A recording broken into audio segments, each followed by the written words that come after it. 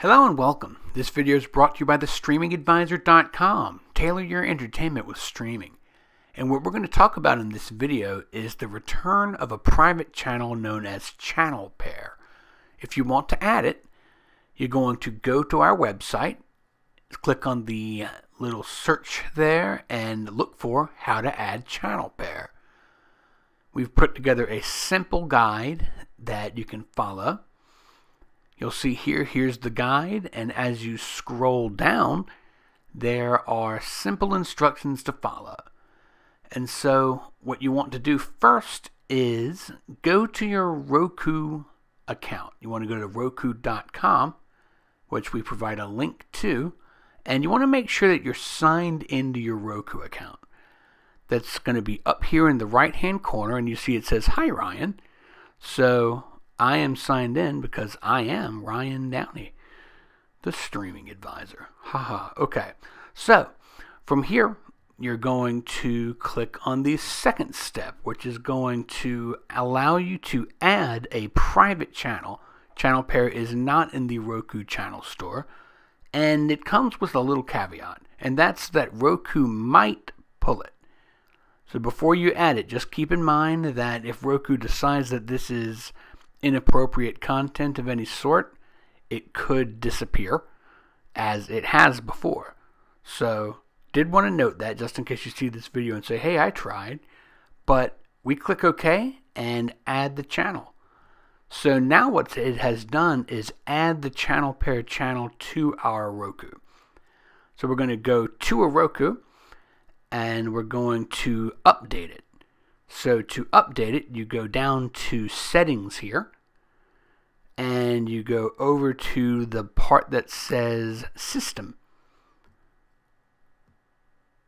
And from System, you're going to update the Roku itself. The update's towards the bottom. One more up. Okay, there we are. And we're going to click System Update and check now. And it doesn't really matter whether it's updating or not. Doing a system update will add new channels to the Roku if it hasn't already recognized them. And there it is, Channel PEAR. You're going to click on the Channel PEAR app, and you notice it has instructions and a code. So what you're going to do is go back to your computer or your wireless device, and we're going to start clicking on the guide again. There we are. And so we're going to go to the next step, which is to go to the Channel PEAR library page.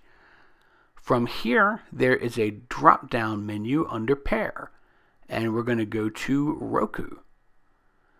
And from here, we're going to use that code that was provided on the Channel PEAR page, or on the Channel PEAR channel. It should still be on your TV screen. You're going to type it in and click on PEAR. Now this pairs it with your Roku that you had signed into as far as your account. And we're going to go back to the Roku and just show you that the channel will update. And as we don't have anything in our library, once it updates, you're not really going to see anything. But it's important to know that it actually does something here. So we're going to show you that. It's successfully paired. And continue. If you have a library, it will update it. If you want to add things, you can add your your M3U lists and other sources.